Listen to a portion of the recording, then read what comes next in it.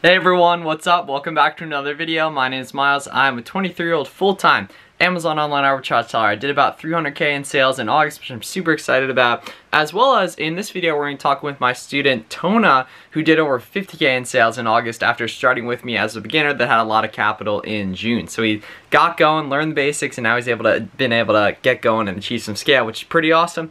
Check out a free trial of SellerAmp, as well as make sure you check out our podcast as well, the Buy Box Bandits. We've been pumping out a lot of episodes. We have almost 80. It's been running for almost a year, and I think it's a fun way to document our business growth in Amazon, talk with a bunch of cool Amazon sellers.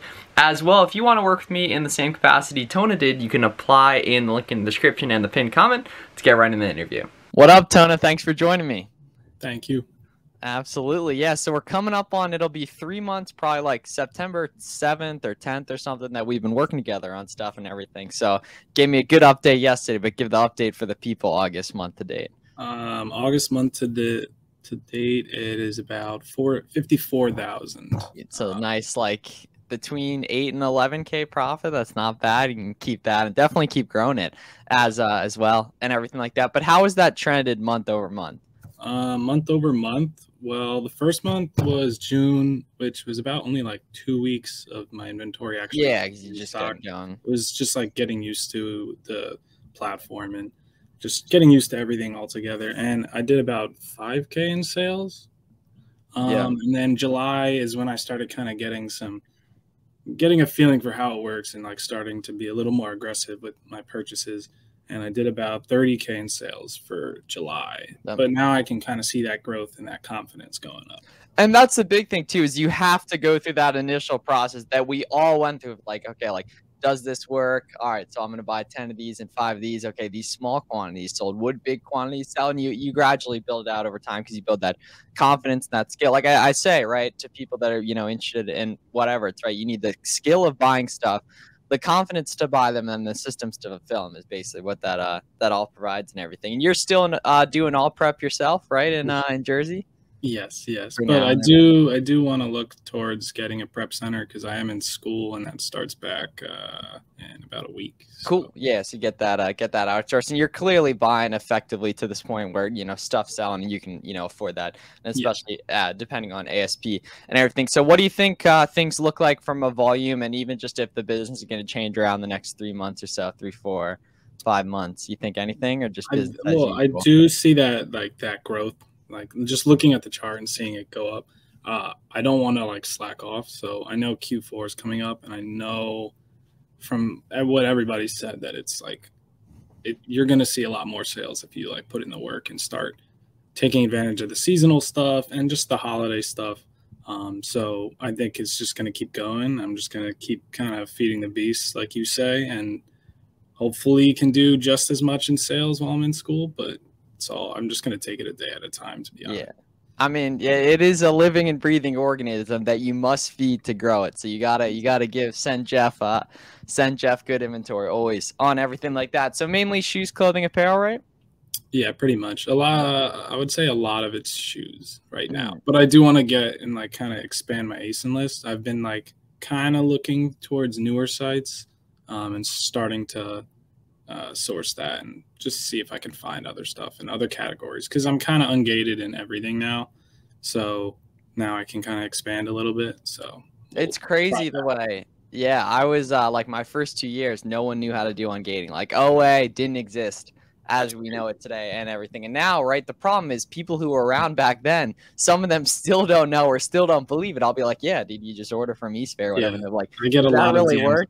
Yeah. Like I would just lie to them like that. But either way, it's hard. It's really, for people who were around back then or even tried it back then, it's difficult to conceptualize that it's so easy, but it is, and everything. So if you're watching this, EE Distribution or Kohl's for toys, East Bay for any of the shoe clothing brands, you can find a bunch carried on there, and then Frontier Co-op for beauty and grocery. There's a ton of auto ungates too, on stuff. But in my opinion, there's a list out there somewhere. Yeah, and you've modeled this as well, and that staying focused on a specific niche helps you really build within it, in my opinion, too.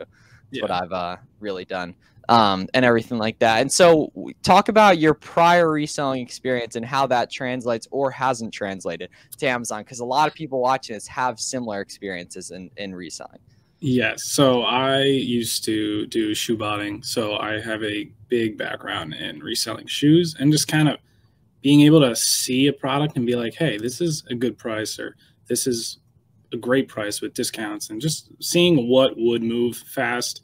And then it's a little different because Amazon has different types of shoes that move fast. It's not like the reselling world where it's like Travis Scott's and all hype shoes like that. But I do have a background on buying stuff. I do have a huge advantage because of my credit limit from doing all of that. So I already had the Amex business. I already had all of that. I already had the LLCs done. So I kind of had a little bit of a head start compared to someone who might be thinking of getting into Amazon now. But besides, Yeah. yeah. Well, everyone has some type of, or most people have some type of hobby they're interested in, whether it's like collecting toys or like collecting Mm-hmm. sports cards, or some women are super into makeup and stuff like that. You probably have an eye for something Yeah. on stuff. You and I have always had it for shoes, right? Because that's what we did well prior to Shoes, Amazon. cards, yeah, apparel, everything. Yeah, and in general too, just like once you see more and more what sells well on Amazon, you start seeing it in real life too.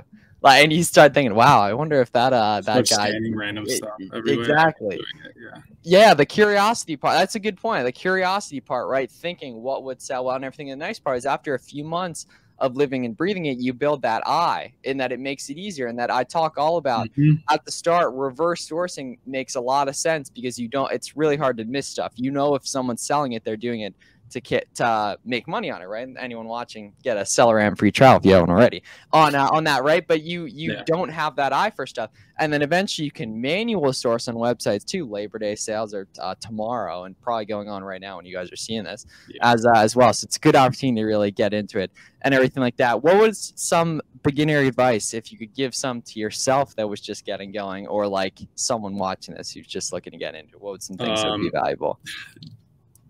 Trust yourself when you're buying stuff. Don't be like too hesitant, because there is some things that I did buy that I'm like, oh, this is great. If you trust the Keepa and you see a steady, streamlined like chart, and you can find a product with a great discount, go ahead and buy it.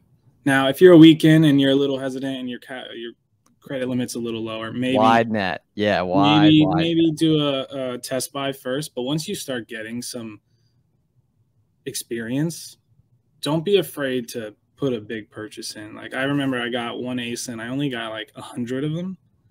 And the site actually called me and they're like, yeah, you can't order this many because it's like screwing up I guess they're pulling it from different stores. So they're like, you have to do a minimum of 20. But they said I could, like their supply chain manager called me and he said, you can just order 20 of each. So I was like, okay, I'll just spam 5 orders.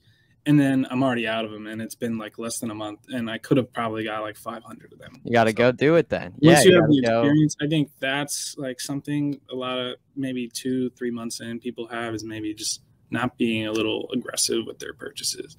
And another big thing, I already had this happen twice because I think I was getting too aggressive and I didn't look at the listing well. I had to do 2 removal orders, which sucks, but it's part of the game. I just ordered something too fast, and when I sent it out, I didn't check the product, and I actually got sent the wrong product. And I had like 2 returns saying wrong shoe, and I'm like, oh, that's weird. So then I still had one that arrived late that I never sent in, and it was a totally different color. So just make sure you check stuff, check the like SKUs, check one of them at least. Just make sure the SKUs are the same. Now that obviously wasn't my fault. The store probably just screwed up, but yeah, it is on you. Yeah, exactly. Don't just like willy-nilly just like send everything out without like looking at one of them to make sure, or just doubling back on the listing to see if it tanked or not, because then you can always just return. So just a little bit of advice that way. Your risk is hedged too, especially when you're new. And I got like a new quote around this stuff too. I'd say the difference between like someone doing 0 and like 10K a month is a big knowledge gap, but the difference between someone at 10 and someone at 30 or 20 to 50, it's a confidence thing. It's buying more of good stuff, as long as you're as profitable as you want to be on different stuff and everything. And that's what's really made the difference for you and I, has been casting that initial wide net first, getting data on muscle memory, and then buying heavy of that stuff to make it move forward and everything. And the only way to get through that point is to really just go through yourself and see that progress being made, which takes months. You know, we first talked probably 90 days ago at this point, 80, 90 days ago on this stuff. And it takes a while to get good at it, as it should. That's why so many people quit. And those of us who stick around and get through that initial learning curve, it's easy to find success. And I'm sure you're excited about the next few months, Q4 wise and everything. Got a lot of good stuff to get after on that. If capital pending, what do you think you could do in December? We'll start. This is it's coded on the internet forever. Calling a shot here. Well, Mike, I have so many credit cards, so I have a pretty big limit. Capital One has me at like 60K limit, but I'm more worried of stuff selling. Well, exactly. Yeah, you want to scale up and then not being able to pay it back. But I do have an Amex, which is 0 APR, 25K. Oh, limit. The blue business cash. Yeah. If you want a referral, come to one Hit of it up. Yeah, Tona FBA. Facts. And my Amex business is new. It just has no preset limit. It's just But I've been spending so much on that from like botting and stuff. So I probably could run it up to like 50 to 75K. Yeah. So I don't know. I feel like it could definitely 100% increase from now to then. And they gave me actually I guess they called me or emailed me and they're like, hey, do you want a 3% APR on your gold card? And I was like, yeah, why not? So I have it for the next year. And then, so primarily I'm using Amex because those two cards are 0% and a 3% APR. But I do throw in the Capital One because it's off by a couple days. Unfortunately, most of my cards land on like the 14th to the 17th. So I don't have that like gap. Change one of them. Yeah, hit up Capital One and change it. Yes. All right. Well, I mean, it doesn't hurt to ask, but I've heard from other people that maybe I'll call and change because I have one card with like a 40K limit, and I would love to have that on like the 1st, 28th, or the first, exactly. Or the 28th or 29th, something like that. That'd be great. But yeah. For anyone who doesn't, that's like kind of a topic for another day. But you can get really like detailed about your credit card statement and payment due dates. Obviously, using credit adds risk and everything. That's something I've personally done and had success with and everything like that. But if you get really detailed about your statement and payment due dates, you can get really tactical about spending money and then having 40 or 50 days to pay it back on different stuff like that as well. And I know you're not a huge social media guy, but you got the Tona FBA page. We get some bars every once in a while. We get some box pictures once in a while. You guys see the thumbnail. Got a good flick on there and everything like that. But yeah, has the community been helpful for you as well? Yeah. I think also going back on your last question, like a beginner advice, networking is probably the number one thing I would go back on and change my mind on that question, because I've probably talked to maybe like 5 to 10 people, and I joined one group chat through your group, and just the people in there and just the advice people give you. Like the other day, like I just had a return and someone's like, oh, safety clam. Like, and I'm like, I don't even know what this is. And then I just look at it and research the link, and then like I have my answer right there. It's just like, that's just one small example, but like people out there, if you just contact them and help them out and be like, hey, I'm confused on this Keepa, and send them just the example of it or just a link, and you can even give them the ASIN and be like, hey, can you help me out? What's your advice on this? And I've had people say like, oh, this is a great buy. Here's also a lead since you gave me this. And I'm like, okay, that's great. Yeah, the knowledge compounds, right? And it's social media for a reason. Social, meet people, different stuff like that. I always recommend it because that part's free, man. It's completely free to build yourself a little online resume that shows you're in the trenches, that shows you're sending boxing, that shows you're getting your first initial sales and everything, that then is leverage for you when you DM me or you DM Mike here with a question or something else like that. We can see that you're putting in the work. It's a beautiful thing on that. But yeah, anything else for the people here looking to get going or either scale up heavily the way you have the past 3 months? Don't wait. Just if you're thinking about it, I mean, it's not that much money. I would say have a couple thousand if you are. Oh, definitely. Yeah. I know a lot of people out there say like, oh, you could do it 500,000, but I think you need maybe $1,000 to $2,000 to do it on your own. If you want to do consulting and other stuff, there's a lot of people that do that, such as you and other people. If you have a little bit more capital, obviously. And you want some like hand-fed advice, that's also great. Don't think that's wrong at all. It's like it will help you scale a lot more than you ever would think. But network, start asking people, start asking them like, oh, how'd you get started, blah, blah, blah, blah, all that. You're not going to go anywhere unless you try it. And I was a little hesitant, and I remember I followed you, and I was like, this looks like very difficult or just like a hard platform to get used to. And then I waited 2 months, and then I kept seeing your tweets again. I'm like, okay, I'm going to DM you. And then I just started, and then I'm already good things happen. at 90K total sales pretty much. Yeah, going to be well beyond that, 6 months from now, 12 months. Yeah, hoping for maybe 750 12 months from now, but we'll see. Oh, I think more. I mean, it just depends. It's just repeating successful actions. So yeah, exactly. Yeah, so you'll see when stuff's selling.